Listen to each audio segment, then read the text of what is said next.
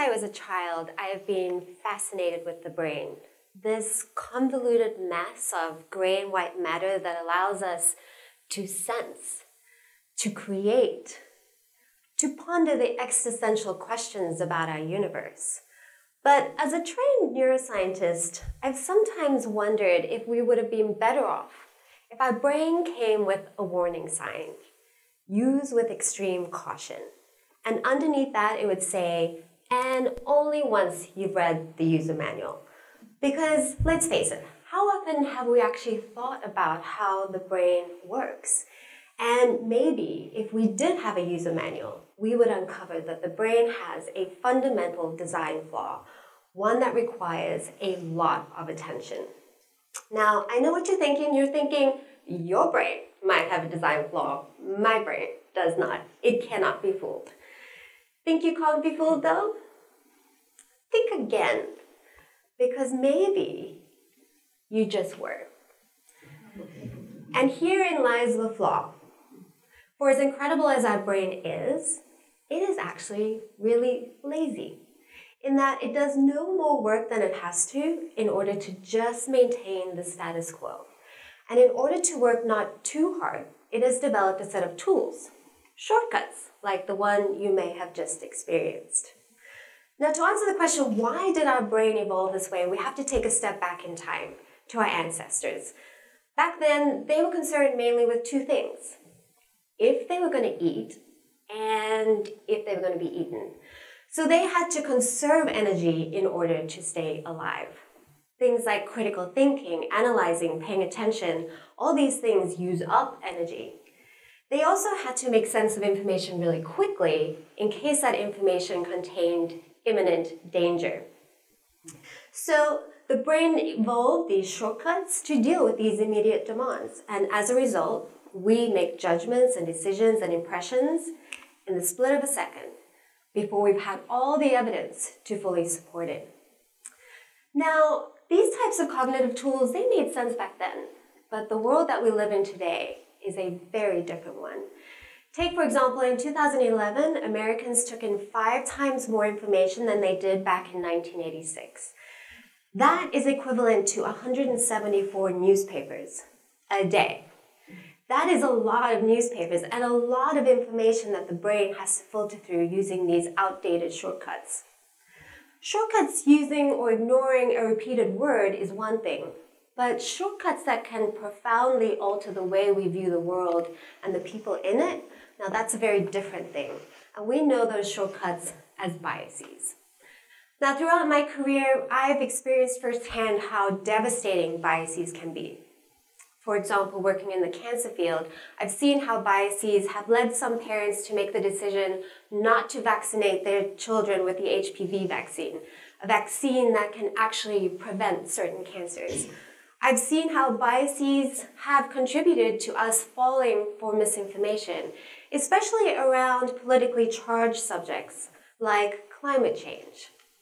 So it seems to me, at least the scientists anyway, that we need that user manual now more than ever. So I'd like to share with you a toolkit, 3 simple tools that you can start using today to overcome some of these shortcuts. And they can be boiled down to detect, diversify, and double check. Now, close your eyes for me for a second and picture a scientist. What do you see? Okay, if you pictured a male, you're in good company, because studies have shown that the majority of us subconsciously and strongly associate men with science, but not women. Now, as an outspoken advocate for women in STEM, this makes me really mad. Except when I took a test to evaluate my own bias on this, and it turns out that I, too, strongly associate men with science and not women. It gets worse. I also discovered that I have a strong automatic association for men with career and women with family. Now, that's not necessarily a bad thing, but as a working career woman in science, this was really hard for me to acknowledge, especially because it goes against everything I consciously value. So what are we to do with this? We go to Tool number 1, detect. Detecting our biases and bringing them to the forefront is crucial. In the scientific field, for example, a recent study just showed that more women scientists were promoted when the selection committee members became consciously aware of their own gender bias and the negative impact it can have on women, proving that just becoming aware of one's own biases can make a huge, profound impact on a centuries-old problem. And you too can uncover and become aware of your own biases by using the same tool that I did. Project Implicit is an online resource that provides up to about 90 different tests to evaluate your biases on a whole host of things, ranging from gender to sexuality to age, you name it, there's a test for it.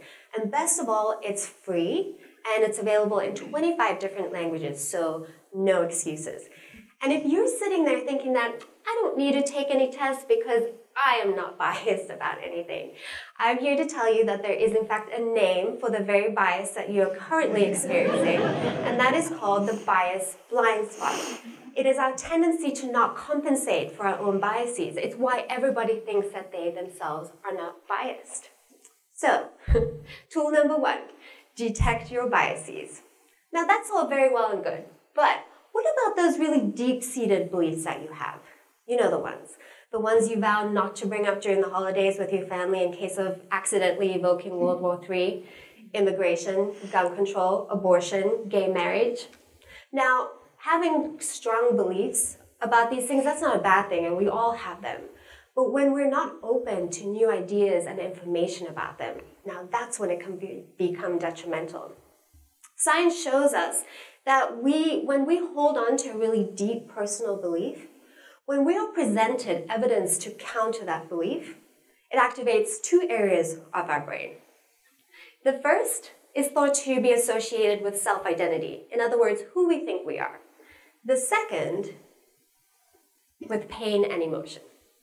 In other words, when you receive a counter-argument about a deep self-belief you have, it's like you just received a personal insult. And what happens is that your protective brain kicks into high gear, it clings onto that belief even stronger, we dig our heels in even deeper, and we eventually become completely unwilling to even consider the information at hand. It's called the Backfire Effect. But what if that counter-information was accurate and useful? Turns out there is something that we can do to make sure that we are open to new ideas that may challenge those deep-seated beliefs. And this brings me to tool number 2, diversify. Studies have shown that the simple act of making sure you surround yourself with a network of people and opinions that are different than your own helps. I mean, kind of a no-brainer, right? No pun intended, of course. But the thing is, it's way more challenging than what that sounds like, and left to our own devices, we do a pretty lousy job at it. But I think there is a simple way to overcome that. And you know by now, the brain loves simple. And that is capitalizing on the power of social media. Now, hear me out. There are currently 3.5 billion users of social media. That equates to half of our entire human population, all accessible at the click of a button. I mean, how much easier can it get than that? But there's a positive bonus to this, and that is social media has actually started to democratize science. In other words, scientists no longer have to keep their knowledge locked away in journals behind paywalls anymore. On Twitter, for example, there's an entire army of scientists who share their knowledge and their expertise every day on that platform, on almost every science topic. Think about it. You want to check an assumption about climate change? There's the scientist for that. You want to settle a disagreement once and for all about fracking? There's an expert for that. So consider using social media as a tool to diversify that network. And here's the thing. If you do that, and you start to become uncomfortable about becoming out of your context, well, that's a good thing. Because a recent study showed that if we're not outside of our comfort zone, we actually stop learning. In other words, stability shuts down the brain's learning centers. And surrounding ourselves with people that have opinions we may disagree with is actually one way that we can boost both empathy and learning. So, tool number 2, diversify your network and capitalize on the power of social media. That's all well and good, as long as you are judicious about who you follow and what you choose to engage with online, right?